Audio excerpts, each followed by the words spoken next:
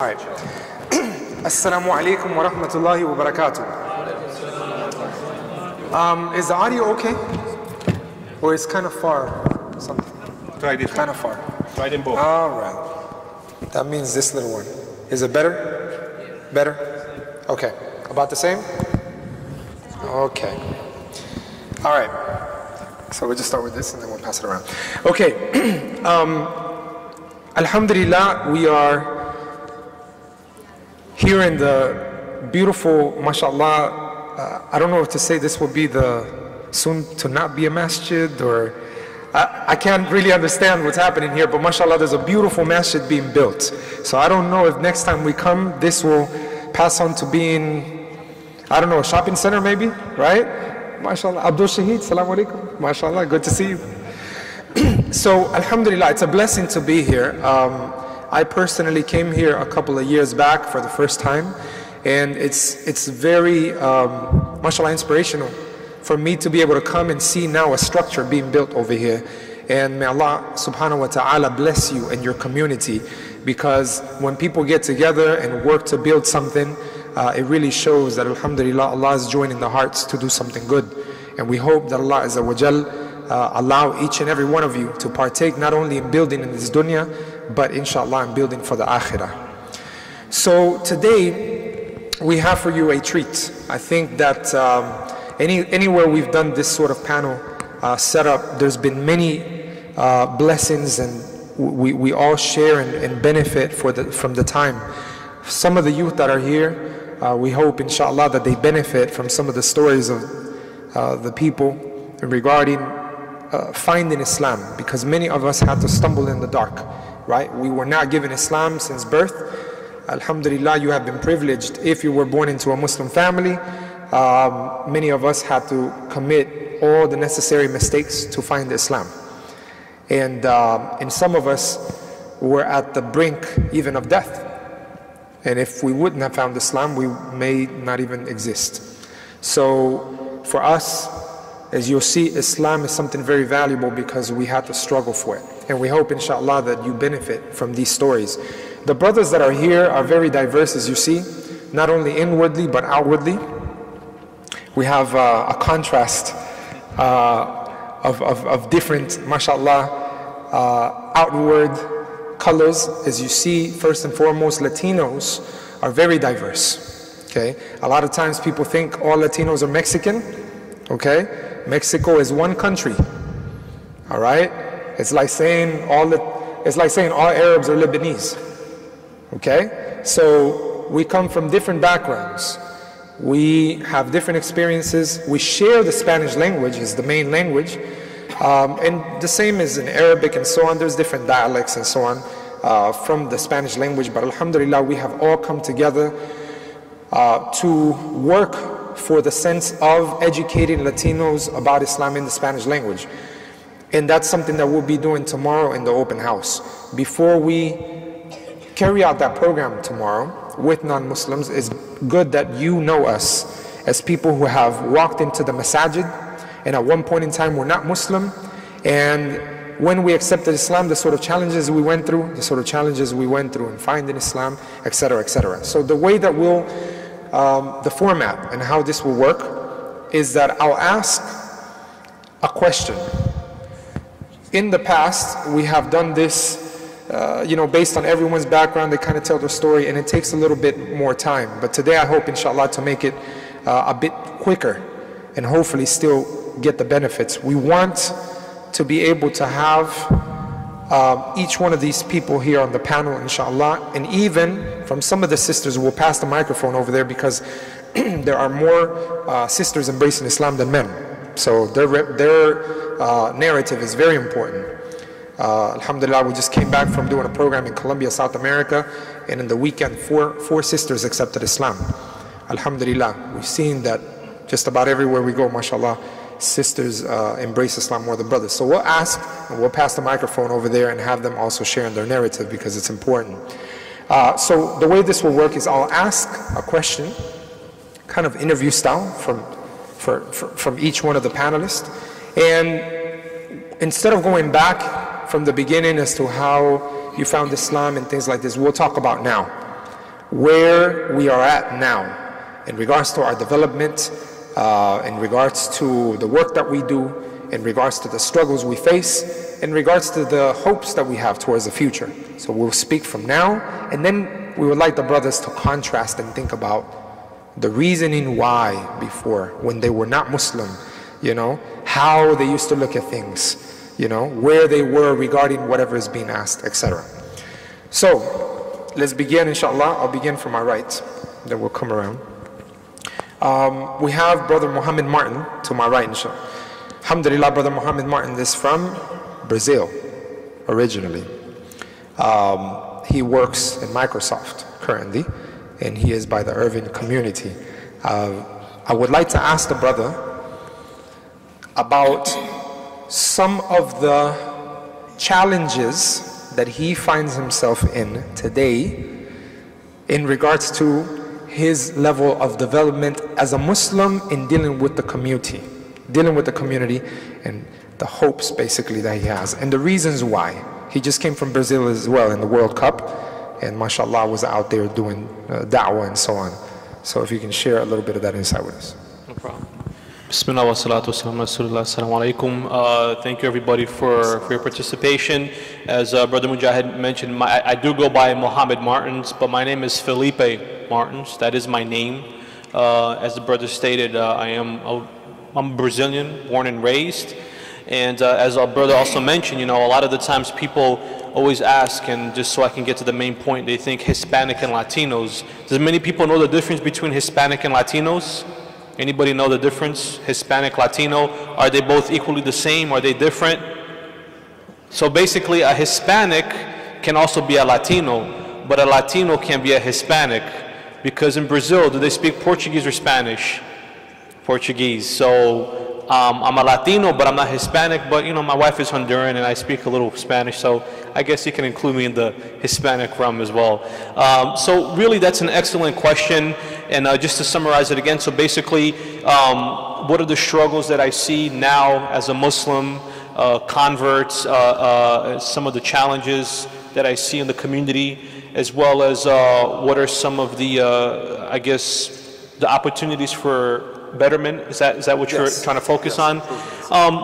I moved to Texas in 2010, my wife and I accepted Islam in 2004, and I was, alhamdulillah, fortunate to go to Hajj a year after I accepted Islam, and we moved from New Jersey, met my wife after I came back from Hajj, and graduated from college in 2006, and like I said, I moved to Texas in 2010, and this is a story that I share all the time because it's going to talk about a community, and I pray that all the communities in the DFW is like this, before I talk about the issues. But, and again, it's not to raise one community above the other, you know, we're all Muslims.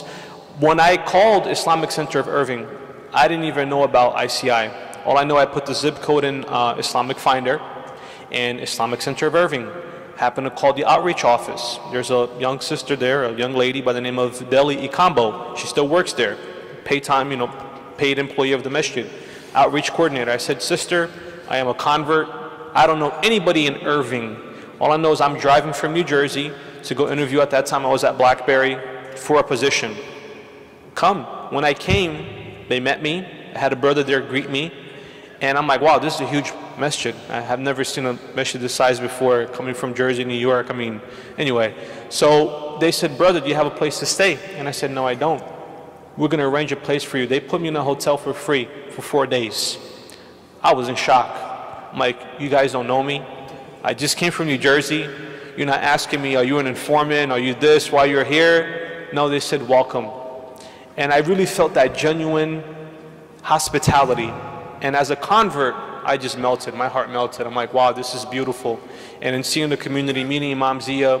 So that was the first time a community has ever done something like that. Brothers went out their way. The first time I saw them, they were hugging me as if they knew me my whole life.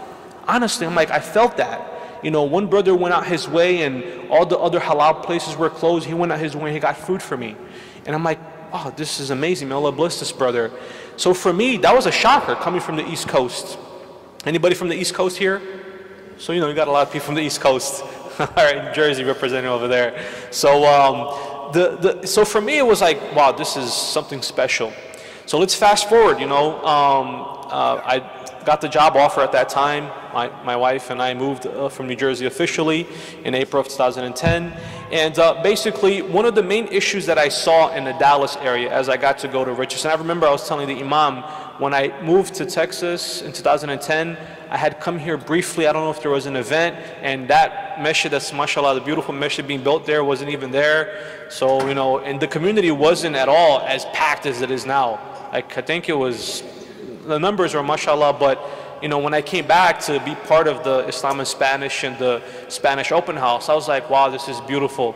How much the community has grown. May Allah bless this community, all the communities in this area, Ameen. But the main issue is now this. There's a lot of good. We cannot deny that. The main issue that I see now is the issue when we talk about when the person, he or she accepts Islam. Everybody's so happy, everybody says takbir. The problem that we're facing is, where's the follow through? What are we doing to actually help the people when they embrace Islam? As we know, Islam is a way of life, but as the brother mentioned, even though we're Latinos, we're very diverse, just by looking at us. Just like when a person embraces Islam, they could be Hispanic, they can be white, they can be black, they can be whatever.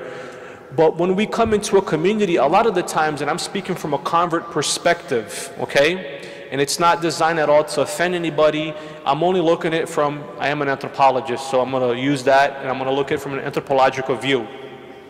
When a person accepts Islam, a lot of the times they give up a lot of things, okay? And the things that you're giving up is for the good. The main issue, especially for Latinos, we're very social people, okay? We're just very outgoing in general. I'm not trying to generalize, but in general, Latinos, we're very outgoing people. So for us, family, community, comunidad, familia is very important. So when we come into Islam, we had to give up a lot of friends. And some of our family members, because, they don't know what's going on, like, man, you're leaving my religion, what's up with you? Even our family members in the beginning, they kind of leave you as well. So when we come, everybody hugs you, and after that, where's everybody? Where's the community? That's the issue that I find. That everybody hugs you, everybody says salams, and they use all these Arabic terminologies like talk to you 100 miles per hour, you have no word, what's inshallah, what's salamu alaikum, you're throwing all these words at me, but we're not effectively working with the convert. So this is a main issue. Now, this issue, it can be rectified, and I think this community, other communities are working on that, and hopefully Brother Mujahid can keep me in the scope of the discussion so that I don't get off into a tangent. The issue that we have to focus on is, what are we doing to help the converts? Again, I told you, we're very diverse, we're very different. The main issue is social, friends, community.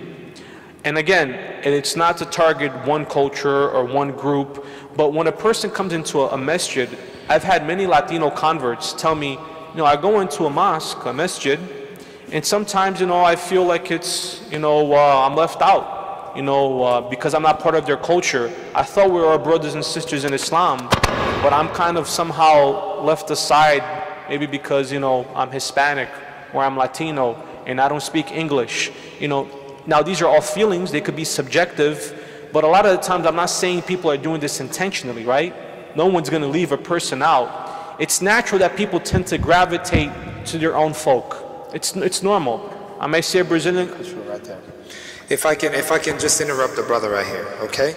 You're getting a little bit, alhamdulillah, of the perspective, right? Of the person who embraces Islam in general, and specifically the Latino.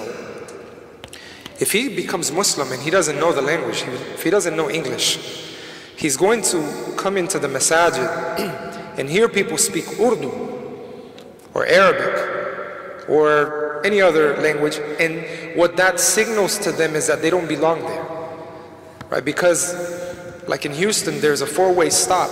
At every corner, there's a different church.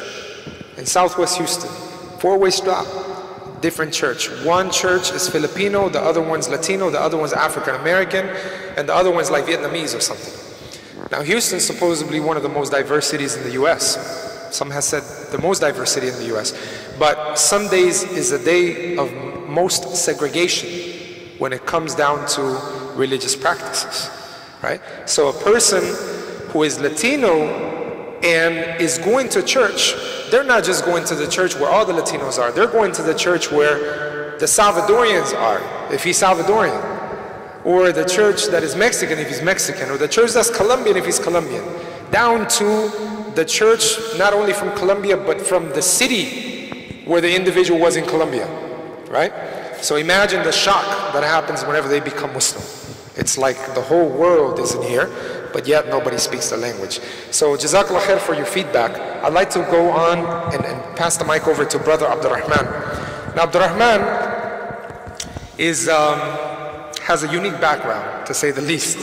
I want Abdurrahman to share with you a little bit about the environment as to where he found Islam and what was said about the people who were Muslim in that environment. You don't have to tell him exactly where it was, just describe the place, okay? And, and what was said about the Muslims at that point in time. Abdurrahman, by the way, is from Colombia, very close to Panama. And anyway, you get to know him. Bismillah ar-Rahman ar-Rahim. So that, as the brother was trying to describe, that made me a Latino. So you can tell that's pretty unique. So you want to know where the situation, environment, and, yeah. And what was said the about perception about the Muslims. How you found out? Yeah. Well, the environment was very constricted, reserved, to the point that they used to tell you when and how, where to go, when to sleep, and what to eat. And majority of the perception of the brothers that were there in that particular place was they were nationalists. That's the feeling, that they were nationalists. The brothers from a particular race happens to be Afro-Americans, and a particular belief, which everybody assumed that they were believing in a different God, right? And in some kind of way they were another group. They have a different God, a different belief. So it was in that environment that you can have an idea. Being from Colombia, I was not selling coffee, right? I was not selling coffee. They are even accused Juan Valdez to have something else than coffee and the little donkey that he carries. So due to those circumstances, I ended up in that particular place where they put people who don't sell coffee. And was there where I was able to learn about Islam. What was said about those people? How were those people who were practicing Islam? What did they tell you about them? What was particular about them? The unity. The unity was one of the points that attracted me to even start observing a group of them. Because I always noticed that three particular guys, they were hanging with each other. Everywhere that they go, I used to see them, three of them. So being in the environment, I automatically concluded they cannot be homosexuals, because they normally don't hang in threes. They hang either in pairs or group of fours. And the reason being that they don't want the other one to steal they associate. So I was observing these guys when another guy came by and saw me that I was watching someone. And he asked me what was it that I was looking at. And I say, I'm trying to see these three guys. They're always with each other. I'm trying to see if I caught them in a funny move, some kind of way. And he say, oh man, no, they Muslims. These guys, the reason they act with each other is because they're Muslim. They eat with each other. They always in each other's company.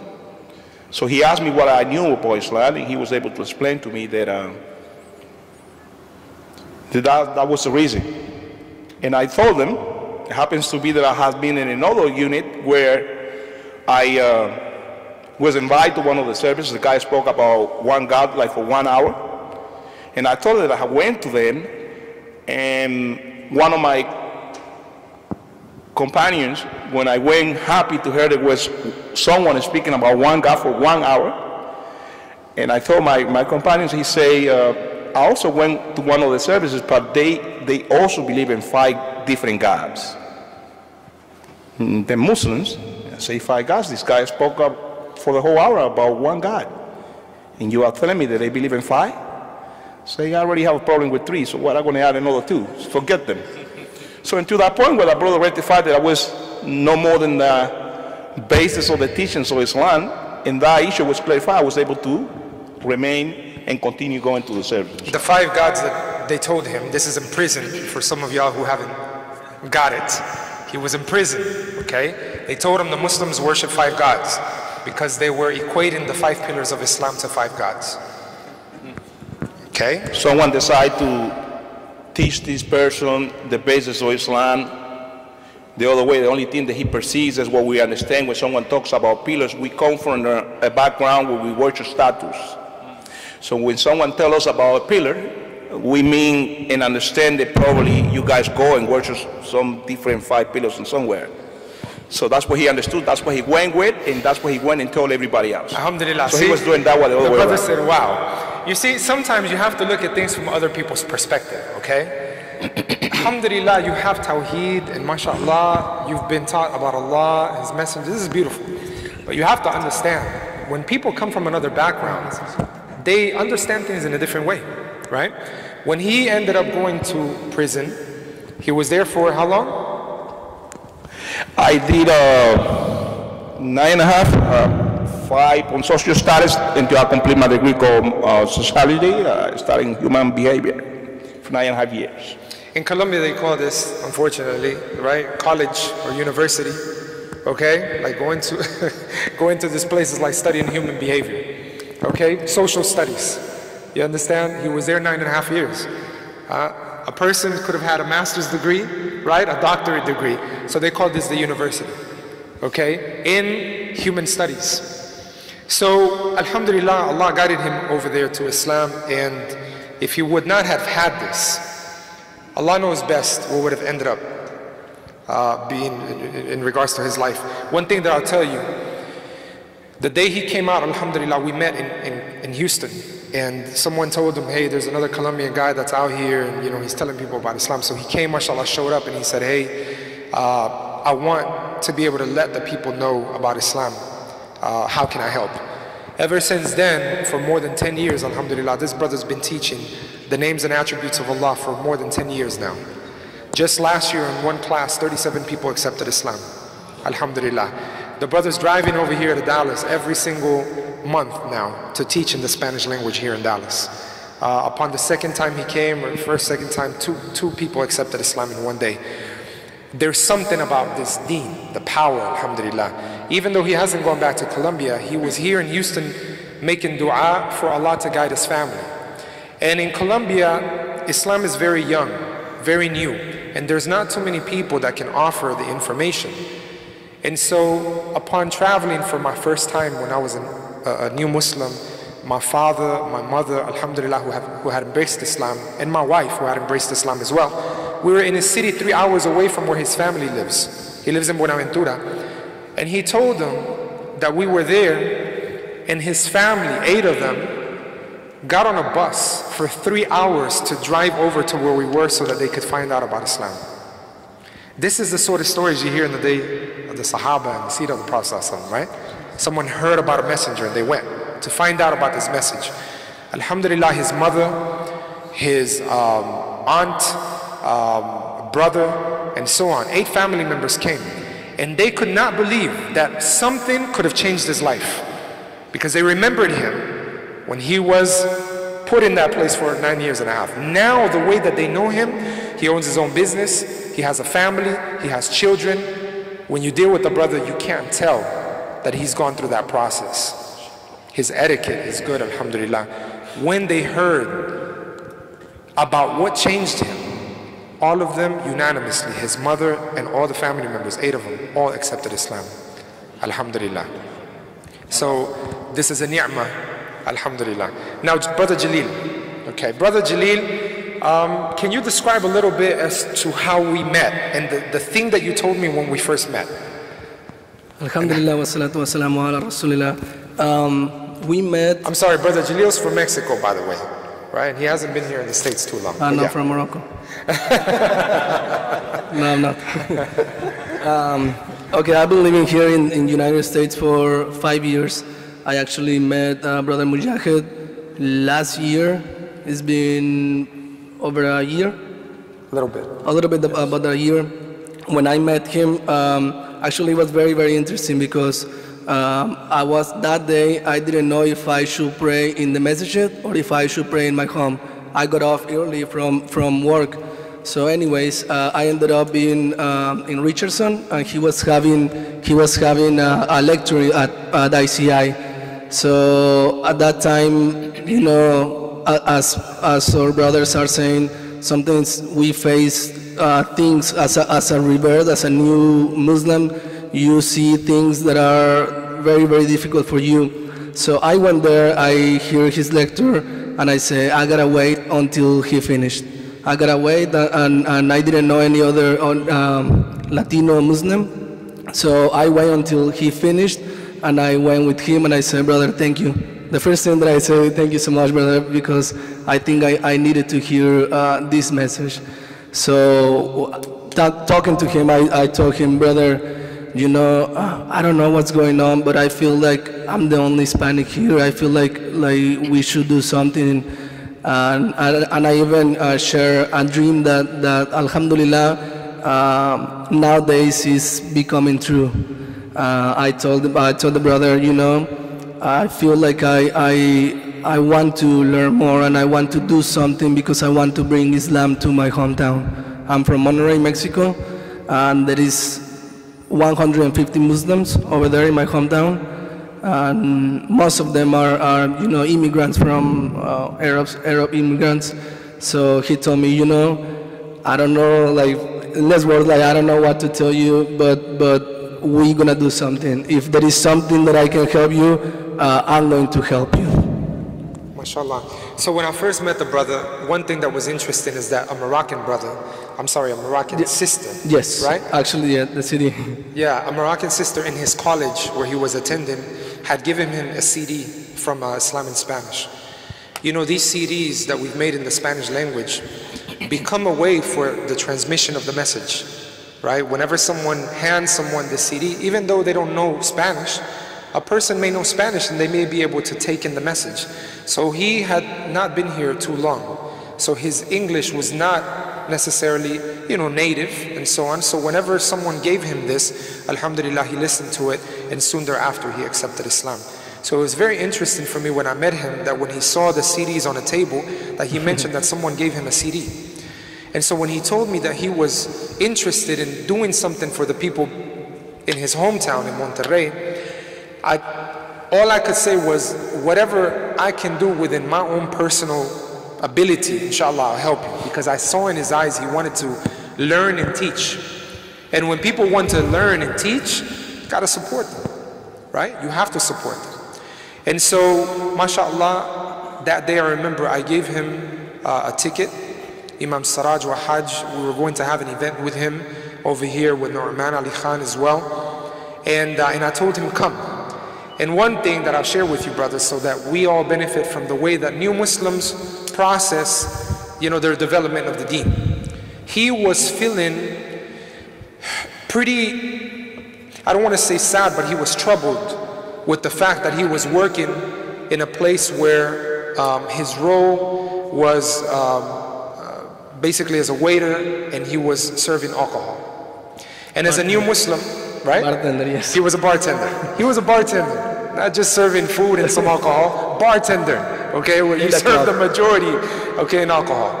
And so I remember him telling me, you know, he felt bad, right? Because he knows now as a Muslim, shouldn't do that, right? And so some of the people in the community had told him, that's wrong, right? Haram. When you're a new Muslim and you're making your living and someone tells you it's haram, do you know what that translates? Leave that which is giving you, you know, your sustenance. It's so easy to tell someone that, but it's more difficult to tell them, let me give you something better. Let me give you another option. Let me give you a job so you don't have to do that. That's harder. That usually doesn't come across that way. Haram, haram. It's very easy. But the person who's saying this doesn't even know the struggle. So I remember he was feeling kind of bad about this, and I was like, listen, you're here by yourself, living in, the US. You don't have any family. This is the way that you're paying even to go to school right now. He was in college. I was like, keep your job, do what you're doing because you have to pay your rent, right? But ask Allah Azza wa Jal to help you find a way out, right? You gotta be balanced, right? You gotta be practical. I'm not saying it's right. We feel it, but there has to be a gradual solution. So many sisters get kicked out when they become Muslim just because they wear the hijab. Somebody told them, you have to wear this hijab. It's almost like they don't wear the hijab, they're not Muslim. And then their parents kick them out, right? So it's very difficult. So when mashallah, I remember giving this brother this advice, and I gave him a ticket. I said, come to our event. He came to the event, and subhanAllah, on the table where he sat, we had videotaped him and how he came to Islam or something. We showed it in that event. And then one of the brothers that was sitting next to him happened to be a Moroccan brother who is married to a sister, mashallah, who is here today from Colombia. And they had actually given us a place to stay years back when Hurricane Rita was happening, in Houston, and we evacuated Houston. We stayed, mashallah, at their house without them even knowing us from Houston. This brother was sitting next to him, and when he saw him there, he said, oh, that's you, and so on. Oh, that's you. He said, let me give you a card if you ever need anything. And when he showed him the card, it was a restaurant called Kasbah. And he said, if you ever need anything, let me know. And he said, I'm actually looking for a job. And when they sat and talked, alhamdulillah, not only did he hire him, but he had been making dua for Allah to give him a job where he could pray. And Kasbah, if you know it, is literally in the parking lot of Irving Masjid, ICI. In this place where he now works, alhamdulillah, he's been managing this place. And there, mashallah, being that there's this opening and understanding of his struggle trying to establish the deen, people have gone to that restaurant and now have accepted Islam with him in the very place where he works. Alhamdulillah, this is just a little point of benefit. When you have a new Muslim come into the deen of Islam, don't make things difficult. Because so many people embrace Islam and they leave, you never see them again. It may have been because a Muslim told them something that they're not able to handle at that time. They can't, carry that burden. So alhamdulillah, since then, we saw him, mashallah, start learning, mashallah. We told him he has to sit with someone to learn personally. And now, mashallah, every Monday, I believe, he sits with Imam Shpindim, mashallah, and he's learning, and now he's been working, alhamdulillah. How we were able to help him, we gave him material, gave him whatever support we could from Islam in Spanish. And just to conclude, his very intention at the very first day that I met him, he said he wants to give da'wah to the people back home in Monterrey. So he just found out about a sister over there that with a couple of people are going out to the streets of Monterrey, and people are embracing Islam on the streets of Monterrey, this city. And they lack material. And somehow along the lines they connected, got to know each other, and they just sent, subhanAllah, like 750 of our material over there, alhamdulillah. And these people are sending pictures with people embracing Islam. See how Allah works, subhanAllah. Tayyib, Jazakallah khair. So we have Brother Abdul Razak. Brother Abdul Razak is the khatib from today. I was telling him he should have mentioned he's Puerto Rican in the khutbah, because some of the people maybe thought that he was Arab. Okay? MashaAllah. Brother Abdul Razak is originally from Puerto Rico, grew up in the East Coast, New Jersey. And alhamdulillah, last year while I was traveling in Colombia, mashallah, he texted me and he mentioned to me that he didn't want to reinvent the wheel. He was doing work, alhamdulillah, with the Latino community in New Jersey, but he realized after a program that was set up here in Dallas with Sheikh Omar Suleiman and Sheikh Yasser Burjaz and Ramadan and Imam Saraj Wahaj, they were mentioning about the work this organization was doing, and he, mashallah, saw it online and contacted me and said, you know what, let me go ahead and work with the process that you guys are working with over here in New Jersey. Tell us a little bit, Abdul Razak, about Jersey, the way you looked at Jersey in your days of Jahiliyyah and the way you look at it now. SubhanAllah, in the days of Jahiliyyah, Jersey was just a place where we partied, sold drugs, and womanized. Basically, this is what Jersey was for me. Never at all did I ever think that I would become a Muslim.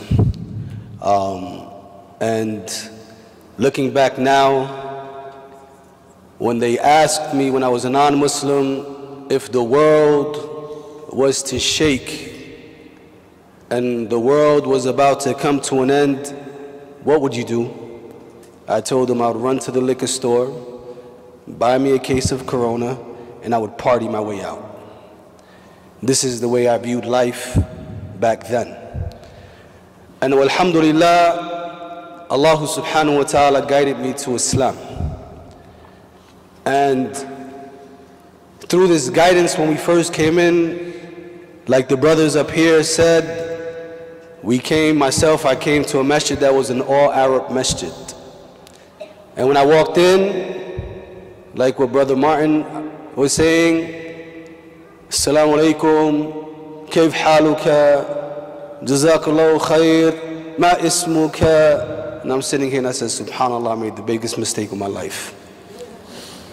The Imam, he gets on the minbar, he starts to speak Arabic. I can't understand not one word. There was no translation going on. I'm sitting there thinking, what have I gotten myself into? Until I met two other brothers who were from Guatemala, Hispanic like myself. And at that moment, there was not many Spanish people that we knew that was Muslim. It was a dream that we had, that we would be able to go study. That was my dream anyway, to go study and be able to give back to our people, to call our people to the religion of Islam. 17 years later, by the grace and mercy of Allah Jalla wa Ala, not only has Allah allowed me to see this dream come true in New Jersey, but to be a part of the growing of this dream. In Jersey, by the blessing and mercy of Allah Jalla wa Ala, the Hispanics are accepting Islam at a rate that is so fast. But we have problems. And the biggest problem we have, and I find this across the nation, is unity and working together. One of the things that I would like to advise you with, and if I give any advice tonight that you take heed to, would be this. When that person comes up to the minbar and he takes his shahada and he says, Ashhadu an la ilaha illallah, and one of you guys yell, say takbir, and everybody, Allahu Akbar. And then everybody runs up and starts to hug and kiss this person. First, it's weird. I'm just telling you from a convert's perspective. Talk about men kissing men. Men That's weird. kissing men and hugging men. For us, it's weird. It's like, why are these men kissing me and hugging me? That's not things that we don't do those things in the street.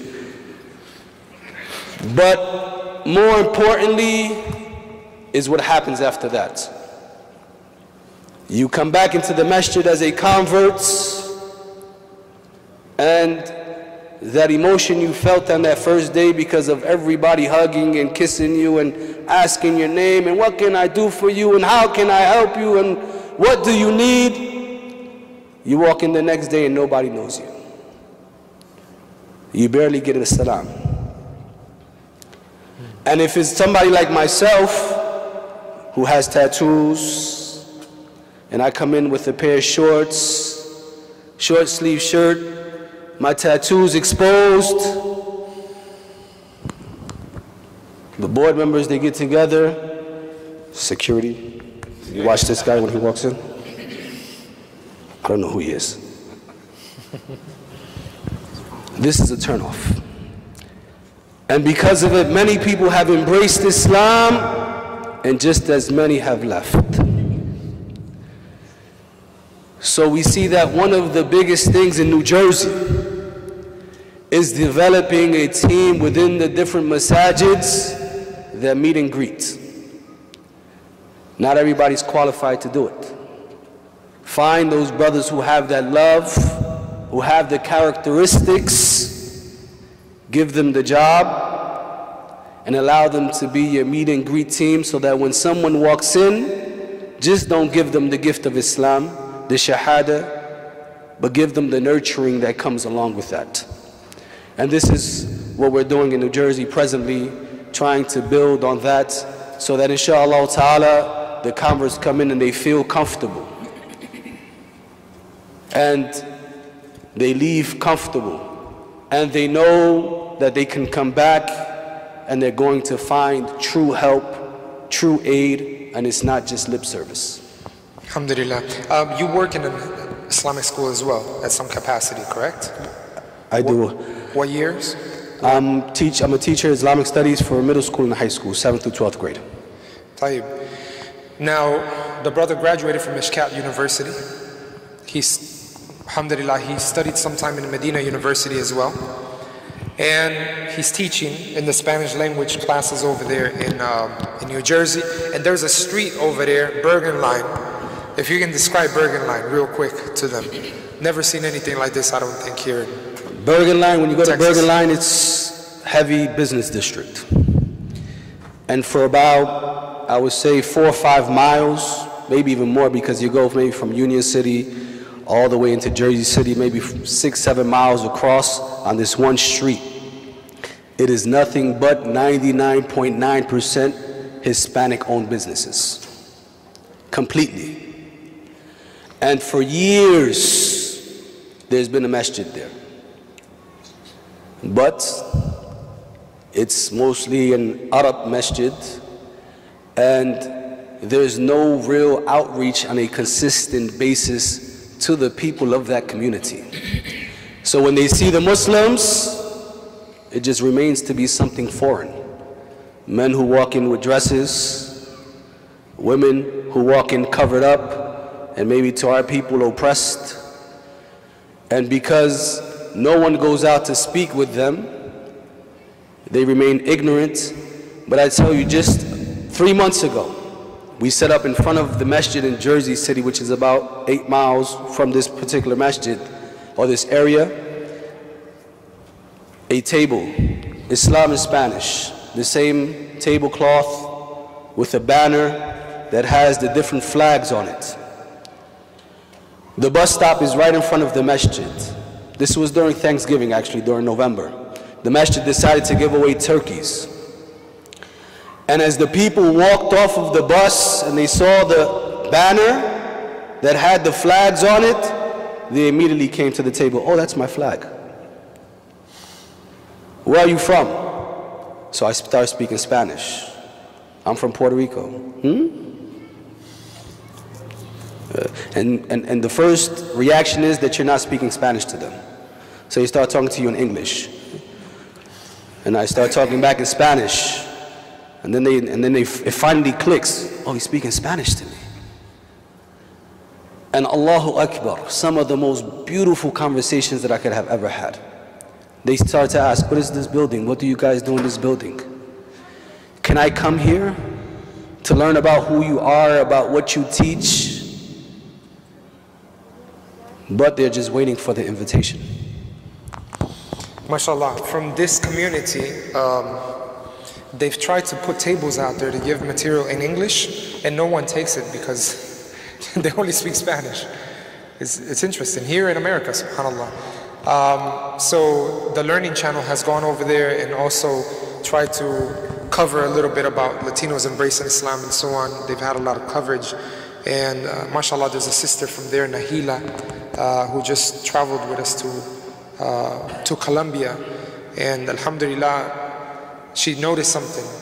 In New Jersey, you have all this potential. You have masajid, you may even have some resources. But the work maybe isn't happening regarding engagement.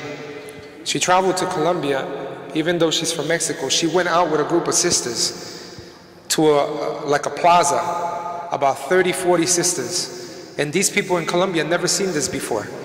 She was mentioning that people were coming out of churches to take a look and see what these women were doing.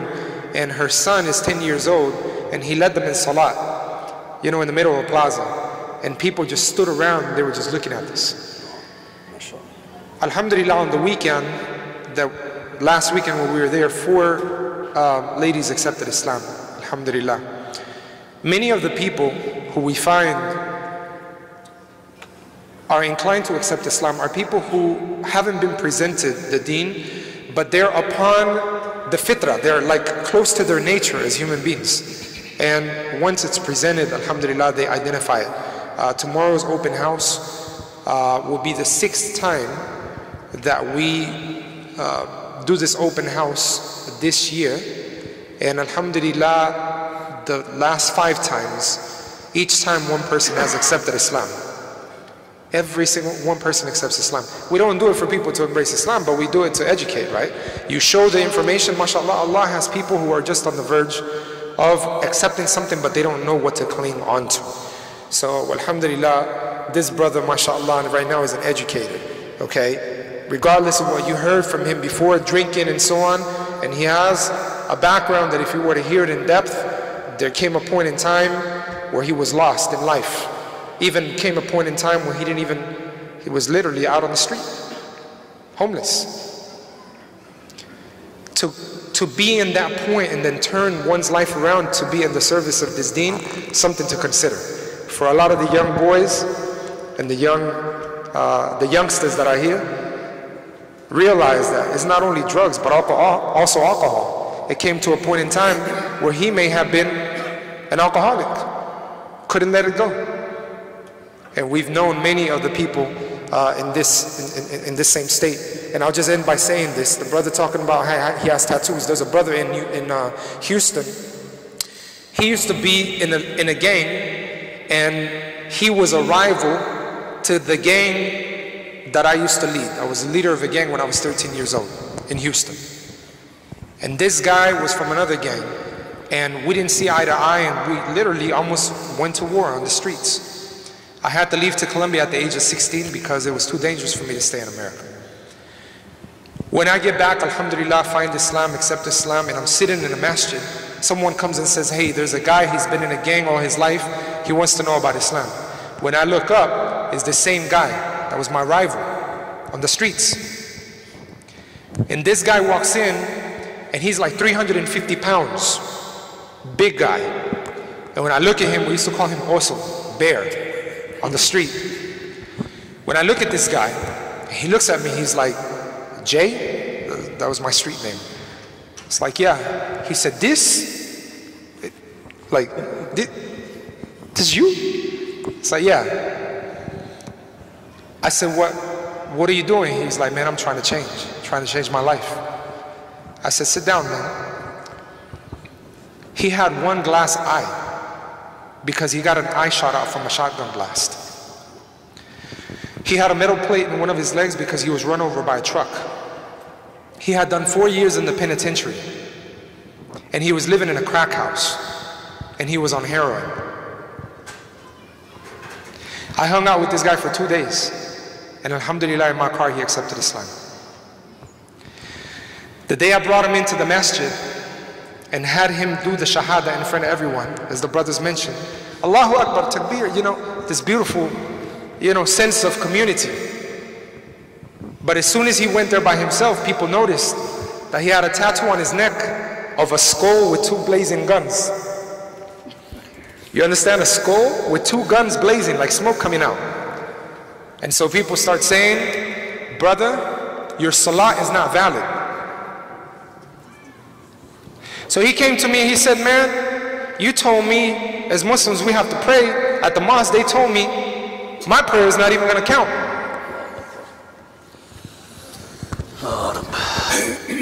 So, I felt like, tell me who this guy was, right? Let me find out who he is. Let me go talk to him. But it's like beyond the point, because he went to another masjid and they told him the same thing. So while people are trying to run away from Jahannam to Jannah, the Muslims, mashallah, are the gatekeepers. And where are they sending them? Many times, it's so difficult. This guy started telling me, if I don't go with you, people know you at the mosque. I'm not going to go over there by myself. They look at me weird. was like, what do you expect? You only have one eye. Right? So you got to crack through this guy, you know? It's like, yeah, that's true. Right? And sure enough, he left his glass eye on top of a table of his friend's house, and the dog chewed it up. So now he didn't have an eye. So this guy, you see, we end up putting him in a rehabilitation center because the Muslim community doesn't have such places, right? They don't understand how to deal with these issues. We put him in a rehab center, and for 6 months, he was in there, and it was only 2 brothers that could go visit him. Because the rest of the Muslims, we kind of kept him secretly. This is a secret brother became Muslim, he's over there. You can't talk to, the Muslim community about this guy, right? Because the day he comes out, it's tabooed. He's been over there with drugs and all this. No, I don't want him next to my kids. I built this beautiful mosque to preserve my kids from this stuff that happens in society. Right? The people who gave us the ability to come to these lands, because my parents also migrated to America. Right? I was 8 years old when I came here. We have the ability to come, alhamdulillah, benefit from education, benefit from having our businesses, and we build this beautiful masajid, alhamdulillah. But are these masajid like a gate to keep us away from the people out there? This is the very reason why the American public many times say, why don't they just go back from where they came from?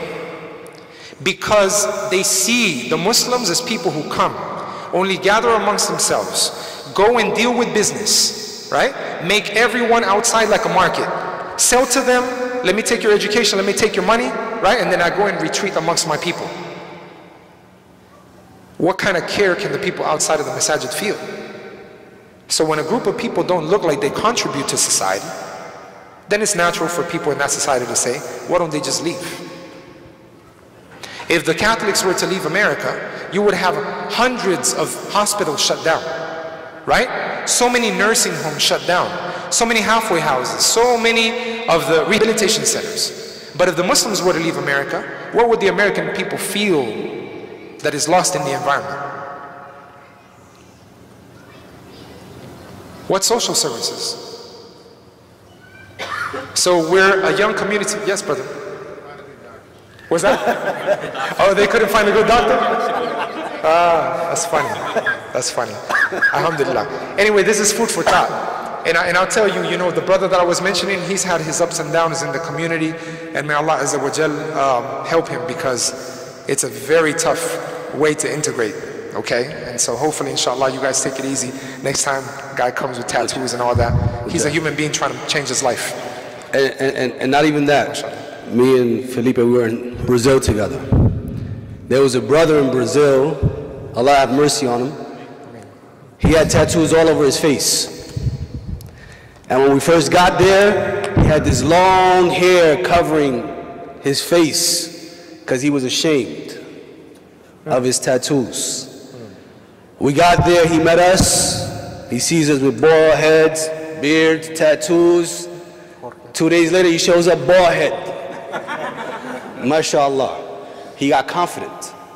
He felt confidence because he saw that there were people like him, people who would accept him. So this is what we're talking about. Imagine if we would have never met this brother. Subhanallah. Tattoos on his face. When he walks into the masjid, the first thing that people look at is, this guy, tattoos on his face. But he loves Allah and he loves his messenger, sallallahu alayhi wa sallam. Sallallahu alayhi wa sallam. Tayyib. Let's move it over here. MashaAllah. How are we doing, brothers? Is this okay? All right. If you don't like it, we cut it off. Nah, alhamdulillah. We have brother Jorge over here. How long have you been Muslim, Jorge? Just about a year. Just about a year, mashallah. We have a newborn baby here. Mashallah, mashallah. Okay, so alhamdulillah. Jorge, what has Islam done for you in this one last year of your life? Inshallah, it's not your last year, but last year until now, from 1 year to now. Bismillahirrahmanirrahim. Islam itself kind of changed my life. Right before I accepted Islam, I was getting to a point that I was getting frustrated about everything. Like anything that wasn't going right in my life, I would just get angry. I even punched a wall one time. I was So anything that somebody would contradict me, I would get angry. But talking to brother, actually, Muhammad Martins is the one that actually kind of guided me to Islam. I knew a little bit about Islam because in college, I took a religion class to learn a little bit about more religions because I wasn't really happy with my own religion. I was looking for the right path. What religion was that? Catholicism. I was Catholic. All right. Yes. So I learned about Islam, the 5 pillars of Islam. I was like, okay, that's pretty good, you know. I liked it. So talking to Brother Muhammad, he would come to the store I worked in. We would talk about, he would talk about Islam, I would talk about Catholicism, and we would discuss points about each other and the similarities and the non-similarities. So one thing led to another. We were there at the store actually. Actually, let me track back before, since I was already doubting my religion, I started going to church every Sunday. I went back to my religion. I was like, I was born Catholic, I should die a Catholic. That's what I was telling myself. So I started going to my church every Sunday. First couple of months, I was okay. I was like, yeah, I'm going somewhere. But the hype started dying down. So I don't know if you know about Catholicism, but in Catholicism, you have to confess to a priest. I never liked that, but I was like, well, it's my religion, I should do it. So I went to the preacher, to the priest. I told him, I want to confess my sins. So I told them, you think it's wrong of me of thinking of Prophet Muhammad, peace be upon him, as a prophet of God? This guy didn't even know who Prophet Muhammad was. So I had to kind of explain to him who he was, what he teach and everything. So the priest actually told me, no, I don't think it's bad.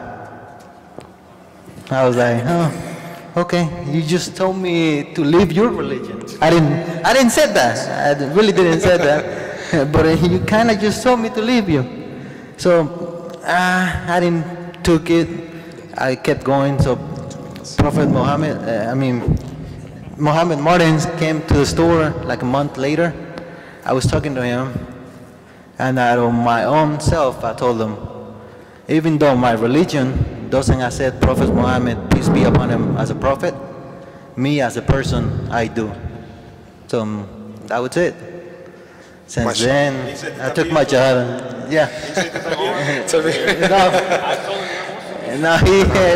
Yeah. MashaAllah, MashaAllah. And since then, my anger has calmed down. I have become a better person.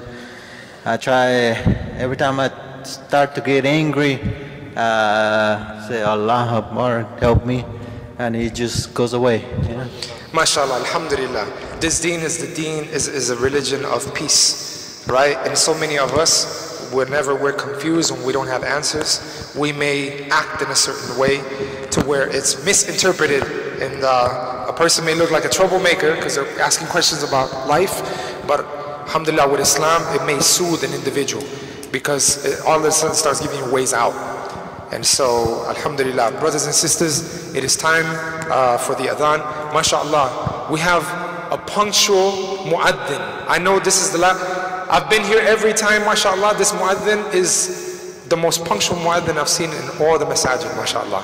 So right now, we have like 20 seconds before we're off. So brother, please come give the adhan. Jazakallah khair. We'll resume, inshallah, right after Isha. Barakallahu feekum. The sisters can come back, inshallah, to the partition. Bring him up, brother. Don't delay his shahada. Oh, the sister wants to take a shahada. Or the brother. A brother wants to take a shahada. I know him too. MashaAllah. Okay.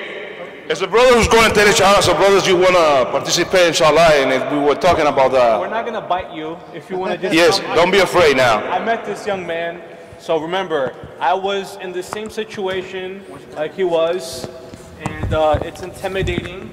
But I'm gonna first of all, it's, as we say, simmer down. Well, you know, I forgot your name, but I think you remember mine, right? My name is Mohammed. And I'm just Eric, just tell him. I think we met at an event, if I'm not mistaken. Yes, we did. And obviously, he knows Brother Nidal, and he knows Sister Ruba. Sister Ruba is a teacher at the Islamic School of Irving. So just tell everybody your name. My name is Eric. And Eric, where are you from? Plano, from Dallas? I'm from Ohio. Oh, that's right. He's from Ohio. And so basically, no one here is forcing you to be a Muslim, right? Contrary to the belief, right? Not at all. Like I said, when I met him, he was with some of his friends, and he was actually just hanging out, and and he said, yeah, I'm just trying to figure out and learn about Islam. So pretty much somebody has already told you about what the Shahada is, right? Yes. Okay, so what we're gonna do at this moment, we're gonna basically, I'm gonna explain it to you in English, and then we're gonna say it in Arabic. So what you're going to say is, I bear witness. I bear witness. And testify. And testify. That there is no deity worthy of worship. That there is no deity worthy of worship. Except Allah. Allah. And I bear witness. And I bear witness. That Prophet Muhammad. Is the final messenger. So now we're going to basically say it in Arabic, and after that, I mean, you're a Muslim, but now we're going to say it in Arabic. Ashhadu an la ilaha illa Allah wa ashhadu anna Muhammad Rasul Allah. Congratulations. You're a Muslim. Congratulations, man. I'm very happy for you, bro. That was a big surprise, man. Big surprise. That means Allah is great, okay, though? Okay. Yeah, don't go run off anyway. So people get scared by that. No, not so now I think you're going to get hugged by a lot of people. But we were just talking about that. That's usually an intimidating. It happened to all of us. When I took my Shahada, it was Ramadan. I first took it at my college. Then my neighbors grabbed me, took me to the masjid. And it was like packed. Ramadan is, Taraweeh. So imagine, I got hugged, but I don't know how many brothers that day. And I was like, whoa, a lot of dudes are hugging me today. But we're very happy for you. And obviously, we're, who are your friends, Nidal and Ruba? Are your friends here tonight or no? Maybe they're here. I'm not too sure. Okay. And how did you know about this community? This is actually the first masjid I ever stepped foot in. Last Ramadan. Oh, wow. So this is very important. So that means, everybody that's here that got to witness this, please make dua for our brother. And basically what we were talking about, for those that were here before Maghrib, what was the first thing we said, right? After the takbir is the big work. So I know this masjid, the Imam mentioned that there's an Ansar program.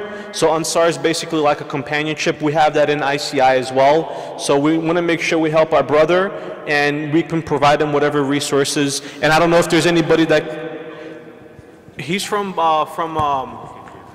Dallas, right?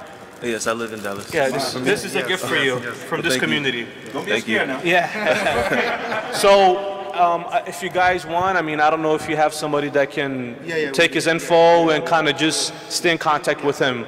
Again, brother, we're very happy for you. If you want to stay for the event, please do. And really, when I saw him, I'm like, hey, I know that guy, I remember him. And they're like, oh, he wants to become a Muslim. I'm like, that's awesome. Congratulations. You're very welcome. All right, mashallah, congratulations. Yeah. He wants to give you a hug. You got to give him a hug. That's awesome. Salman, I guess we were right, huh?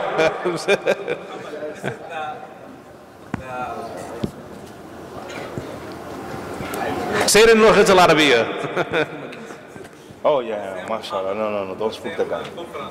Oh, the same conference. So the brother was in the same conference for Islam in Spanish, right?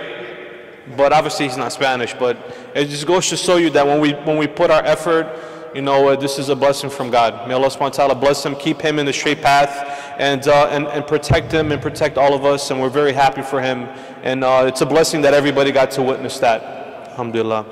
Should they hug him and stuff like that? Should they welcome him? Yeah. Hey, if you guys want to go welcome the brother, please do, man. Don't hold on. Yeah, we're not trying to tell you don't. Welcome. I think they took a little when we told them. They're like, I don't want to hug him. I'm not sure. You can welcome the brother. Alhamdulillah. You're more than welcome to welcome the brother. Yes. Alhamdulillah. Which, by the way, I mean, it does feel brotherly, right? To accept Islam. I mean, as we were talking about, see, when we embrace Islam, alhamdulillah, it's a ni'mah. Yes, you have brothers from different backgrounds hugging you and everything. If you kiss a man who's never been kissed before, you may get a different reaction. The day I accepted Islam, I was in Florida, and there were about 1,500 people in a mosque, and it was an ijtima. So you know, in an ijtima, everyone had spent the night, right? We were in the morning. So my perception of the people there is that they were lining up and they were in their pajamas. This was my perception because I spent the night there too. So I'm like, wow, all these people spend the night together. Even in pajamas, they line up to kiss me on both cheeks. And they gave me prayer rugs. And they gave me cologne. And they gave me a miswak. And I'm like, I don't even know what to do with this stick. But there's a reason why they gave me this. You see, everything's like there's wisdom behind what these people do, right? But alhamdulillah, no doubt, the heart feels as if you've joined the brotherhood. And so later on you come to realize, mashallah, people's different dress and the fact that, kissing men wasn't like we understood kissing men back in the streets. Would have been fighting, right? There would have been an issue. Alhamdulillah. Mashallah. Okay. So, Este es el... Okay. Este tiene un long reach, pero It's tiene okay. que usar ese. Este va para allá. Ok. Jorge va a pasar este por allá, ¿sí? A una hermana. Sí, a alguna hermana se le puede pasar esto acá. ¿Se puede empezar con tu esposa? ¿Es okay? Yeah, excellent. Okay, so mashallah, you're more than welcome. Brothers, welcome the new brother, alhamdulillah. We will also proceed, however, because we only have about 20 minutes, inshallah, to conclude. So, at this point in time, we'd like to pass the microphone to the sister side. The sister side is very important, by the way, because as we know, alhamdulillah, the women, not only in this community, but in society, if you have, alhamdulillah, strong women who teach and mashallah have an identity where they identify with being the educators of not just their community, but starting with their own children. I mean, they're teaching the next generation. We have seen that the people who embrace Islam and somehow, the other one, this one? That one, yes. No, okay. This one? There is some noise. I guess it can go. Huh? The mic to send No, it's okay. He has another mic he's talking about. Okay. Is this one right here? Will it work? This with it. See. That one will work, I think. Yeah, maybe we see. MashaAllah. Too many wires. Okay. You good? Is this on? This is not on? Yeah, it's on. Okay, khalas. Okay. Este lo vamos a pasar para allá, para las hermanas. Si quieres pasárselo a tu esposa. Okay. So, alhamdulillah, the women in this ummah, alhamdulillah, if they are strong in their deen, alhamdulillah, we can expect that our children also will be educated, right? The woman, the mother is the very first school of our children. So it's very important that we look at the other side. Alhamdulillah, after I embraced Islam, my girlfriend embraced Islam, okay? I had a girlfriend, I wasn't Muslim, okay? Is that all right? Or haram? Haram? Not haram. It was halal. I didn't even know what halal haram meant. It was all fine. Alhamdulillah, I embraced Islam, and I feel something in my heart. I said either I'm going to be serious with my girlfriend or I'm not going to have anything to do with her. No one told me halal haram, I just knew. Embracing Islam was serious. And alhamdulillah, she embraced Islam a week after. And she was like, listen, I don't want this boyfriend-girlfriend situation. If it's serious, then we do something about it. Alhamdulillah, within a month we got married. And alhamdulillah, soon thereafter, her little brother accepted Islam at the age of 16. And then we went to deal with my parents. My father accepted Islam, and then my mother accepted Islam, and alhamdulillah, then her mother accepted Islam.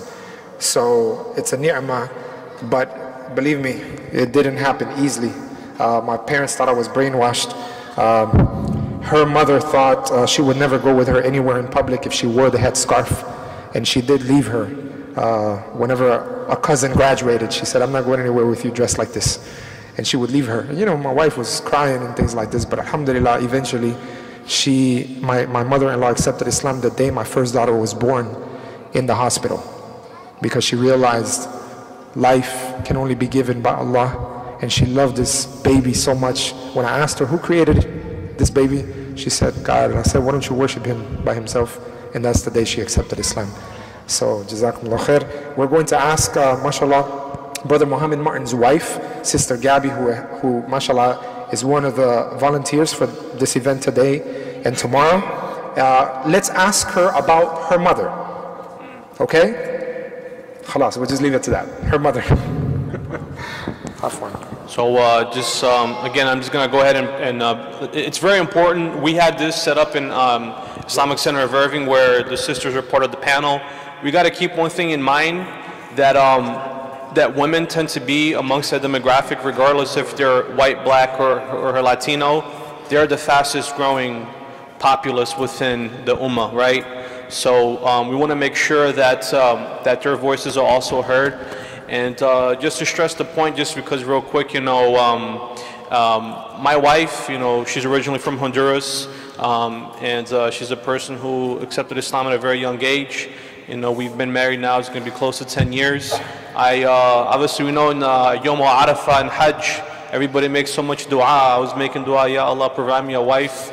And alhamdulillah, sure enough, when I came back from Hajj, got to know of a Muslim Latina sister who embraced Islam. And it's just a funny little thing, because the day I came back, I went straight to the Muslim Student Association, and I was active within the MSA, right? Anybody here active in the MSA or was active in the MSA?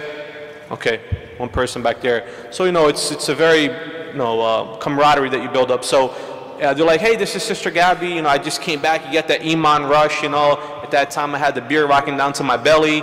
And, you know, they're like, hey, you know, and then when I got married to my wife would say, do you remember the first time how I looked? I'm like, listen, I was so shy to look at you because she wasn't wearing hijab. I just remember your rainbow-colored socks, because that's what I was looking. That's what I remembered. But I remember the next day we had a gathering, and she decided on her own to wear hijab.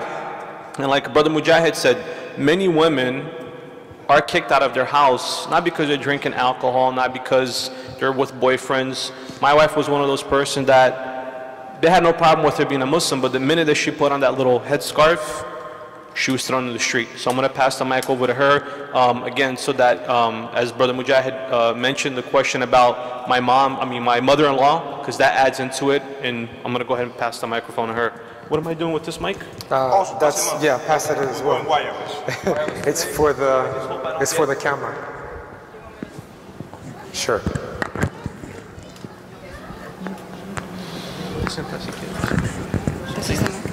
So you just heard her mother kicked her out of the house, right, for wearing hijab. Remember that, okay? Assalamu alaikum, everyone.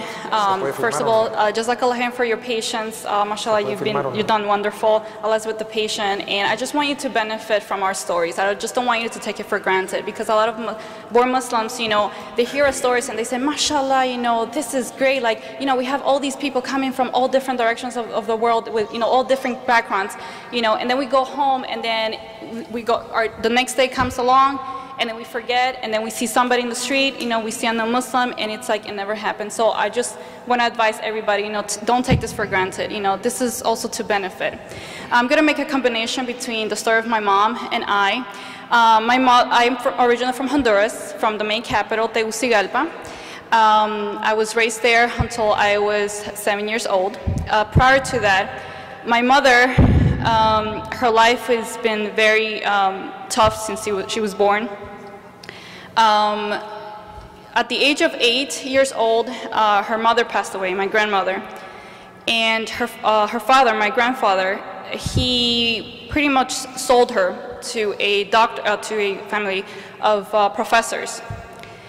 And she was pretty much lost and heartbroken, you know, because as a young girl, she had to be alone without a father and without a mother. And in her life, like she relates to me, you know, she had to give herself education. She had to maintain herself, you know. And she worked for this couple for maybe until like 15, 16 years old, until she actually bought herself out. Years later, when she turned 18, she had me, and it was really difficult for her and my father to establish a family. So we actually lived in a mountain, covered with pretty much just wood, okay? And she couldn't sustain us, well, sustain me. She couldn't maintain me. So what she did is that she made the decision like every immigrant makes. Let's go to the USA, you know. I'm gonna find a better life there. So she left me in the charge of my father at 2 years old. Since then, I share this with, you know, some sisters, you know, love your mother, you know. There's nothing in the world to have a person, you know, next to you who will always console you as your mother. She left me, you know, and I felt like my story was repeating again, you know, like hers. I felt unwanted, and I did hold a grudge against my mom for many years. When she came to the US, like everybody else, and I'm not gonna go in detail, but she went through struggles, you know, in the border. She crossed the border, she made it to California, she was able to get herself to New Jersey, she established herself there. When she lived there, her life was turning upside down. It was culture shock, just like I had a culture shock when I came at 7 years old to the US. You see all these, you know, people from all over the world, you know, and, you know, practicing their religion. And things that she never had in Honduras, it was experimenting to have them here in the US. So, you know, she would go to clubs, she would go to parties, she will dress, you know, without caring, you know, what she would be, you know, showing off. And it was when I met her the first time at 7 years old, I was very disappointed. You know, I felt like, you know, for me she was an embarrassment, to the point that I wouldn't even share the same plate with my mom. That's how bad it was. I was raised Catholic by my grandmother and my aunt. I lived with my cousins. My life was very humble. You know, we made trips to the rivers, you know. I was raised in a Catholic church. You know, our priests and nuns were pretty much taking care of us, teaching us about religion, the Trinity. I never really was taught about prophets or their life, or, you know, why we have to do things. It was just believe it. And I thought it was, okay, it's easy, just follow the wave. So when I came to the US at 7 years old, and I tried to hold on to the little that I knew about religion, you know, with my parents didn't practice, they just didn't care, you know.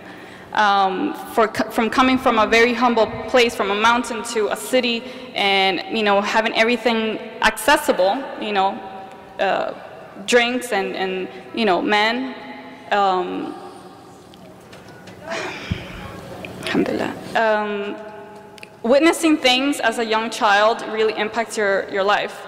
And I thought, you know, what is this world? Why am I here? You know, what's the point of me being born if I'm going to be going through this? What's the point of this life? So then I forgot about religion for a moment. When I was in high school, I became like a punk rocker. You know, for me, my identity was, you know, listening to heavy metal, identify with the message. You know, even though it was Shaitan advising me, do this, you know, flirt with suicide, you know, go out, drink, it's okay, you know, just live your life. No one cares. No one cares about you. So I was doing things to displease my parents. Alhamdulillah, my father has an army background. Alhamdulillah, he did keep me in check. He would tell me, you could do whatever you want as long as you don't, you know, get high or, you know, bring a boyfriend. That is one thing he did not want me to do. So my father is very, mashallah, like in your face. So he'll make a point. Like, he's like, I don't care if I have to go to prison. I don't care if I have to die. If it's the last thing I do, I just want to make sure that you don't give yourself, right? So after high school, I went to Montclair State University, the same university that my husband attended. And there I was majoring in anthropology. And I was not thinking about religion. You know, I was just taking 2 classes, cultural anthropology and general humanities. General humanities was pretty much learning about beautiful literature, you know. And cultural anthropology was teaching the aspects of the background of a culture, the history. So in a very, very small paragraph, like this much, they very quickly just said Islam is the last, it's the religion that Muhammad started, you know, and he was the general of this nation. That's all. And then when I read from a non-Muslim textbook, the chapter of Yusuf, that is the surah that introduced me to Islam. That is the only thing I knew about Islam, Surah to Yusuf. And I read it in English. And for me, that story really hit me because it contemplated me, it consoled me. It took me out of my depression in a second. And I thought, I need to know where this came from because I'm to the pit of a point of suicide. I'm to the pit that I don't know myself. So when I look into it and they have the footnotes, you know, this is from the Quran, I look into the Quran, then I'm like, what is the Quran? Then I look, okay, this is from Islam. Okay, so I try to put, you know, 2 and 2 together. I'm like, okay. And then one winter, it was, I was in my apartment, I was in my room, and I was just Googling, how can I become Muslim? I want to learn how to become Muslim. So then I contacted a brother from the MSA, but he was not replying yet. When I found out how to take the Shahada, I took the Shahada by myself. I learned how to become Muslim by myself. I didn't have any Muslims around me. I was so ignorant that I thought only Afghani people were Muslims. I thought like Arabs were not, you know, Muslim. I thought they were Christian or Jews or whatever. I thought that only Afghani, because that's what I saw in the media, you know, like the Afghani boys, you know, like reciting the Quran, the way they, you know, rock themselves back and forth. So I thought that was the image I was given.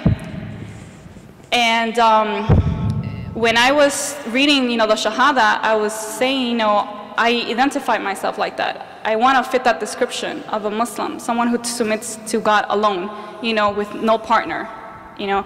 And at one point, I didn't want to go back to Christianity, but I said, you know what, Christianity was so simple, I could practice it, that's fine. It was so simple, but yet I couldn't stay. It was really hard for me to practice. You know, I couldn't continue going to Mass and lying to myself. So then I took the Shahada later on with the brother. You know, he asked me, this was all MSA, like AOL. You know, he was saying, okay, you say this and you're a Muslim. And I said, okay, I said this, I believe this. You know, he's like, okay, now you have to learn how to pray. So I'm like Googling everywhere, how can I pray? And I started learning how to pray on my own. Then he invited me, he said, come to the MSA, there's gonna be, you know, an event, it's good for you to know the Muslims. And for the first time, I met the Muslims. And I go in, and alhamdulillah, the sisters that I met and the brothers that I met, alhamdulillah, they were in their deen. Alhamdulillah, they show me that clear, you know, image of Islam. Alhamdulillah, you know, they say, you know, Muslims are not perfect, but when I see these sisters and brothers practicing their deen, I think they were perfect. They reminded me, even though I didn't know what Sahabas were, you know, like how to say it, but when I was reading about the companions of the Prophet Muhammad Sallallahu Alaihi Wasallam, I said like, wow, you know, like they remind me of Abu Bakr, you know, they remind me, you know, the sister reminds me of Abu Bakr. She's so gentle to me, you know, no one has ever spoken to me like that. She's so willing to teach me.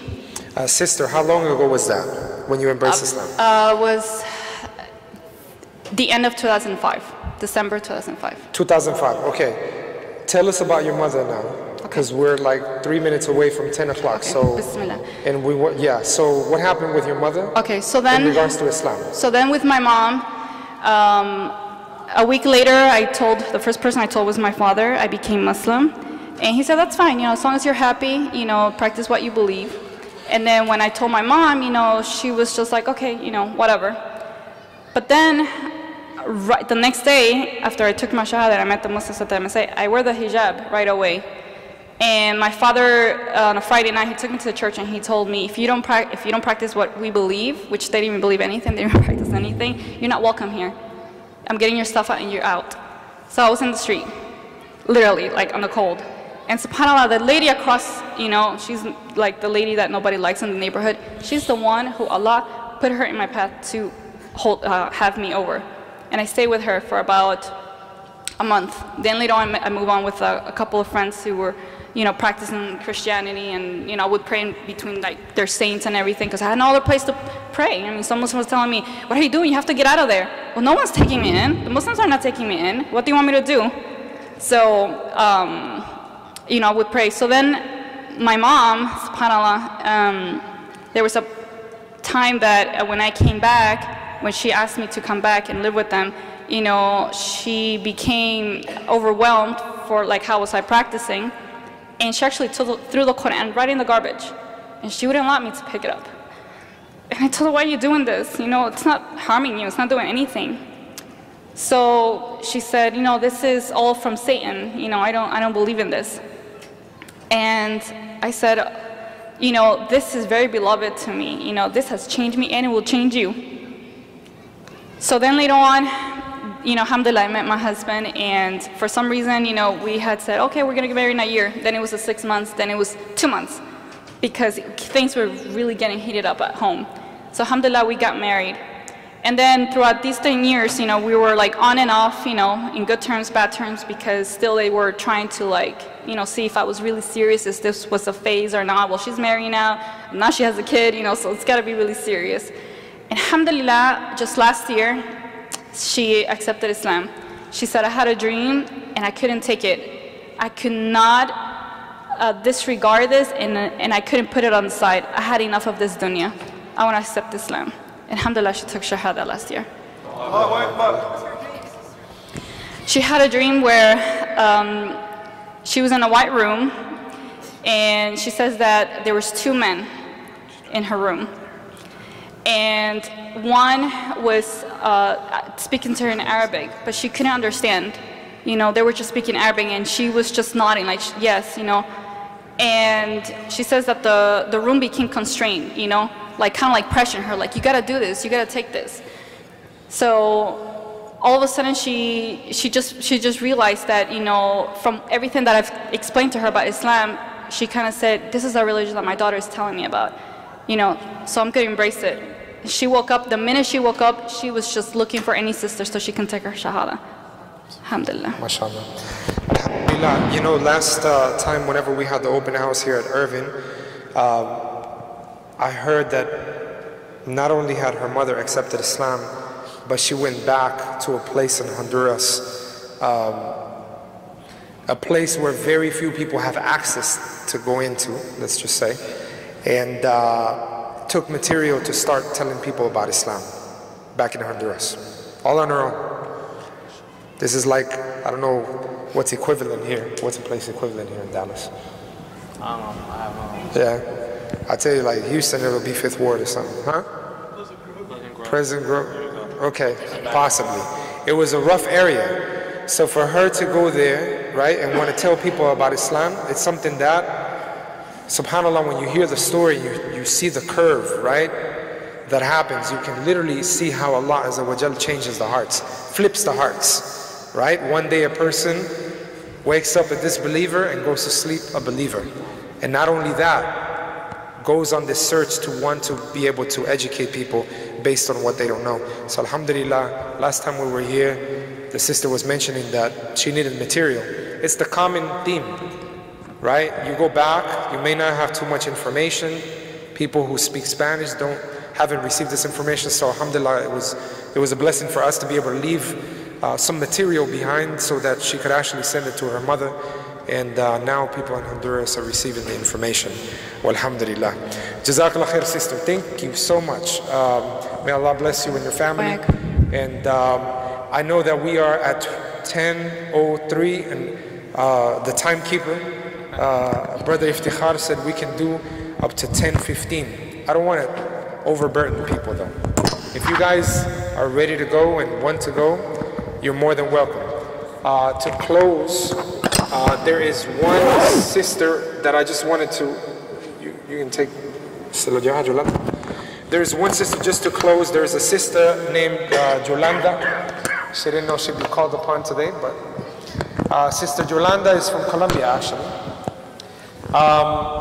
She is married to a brother from Morocco. They are owners of Kasba Grill.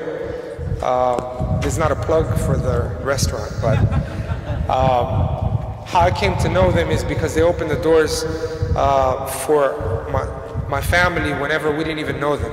There was Hurricane Rita had us evacuate from Houston, and it took us 19 hours to get from Houston to Dallas due to the traffic, and people were breaking down in between. So she, mashallah, allowed us to stay in her house. Since then we came to know each other, and then, as I mentioned, Brother Jalil eventually went to work there.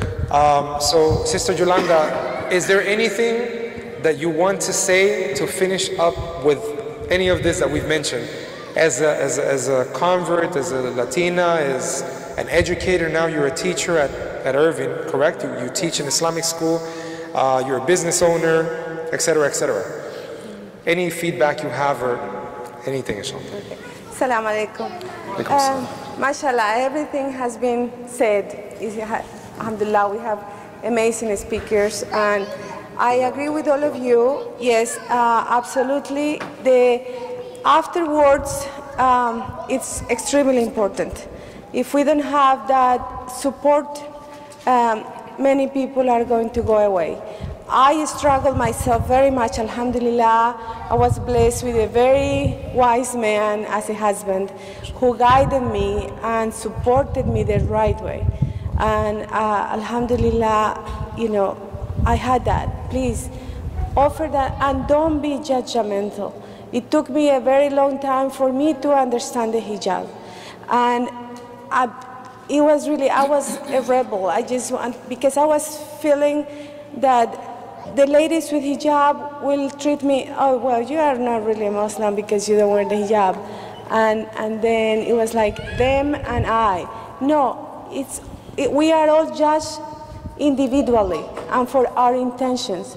Please don't judge others, and please just be open-minded and help anyone who comes to Islam.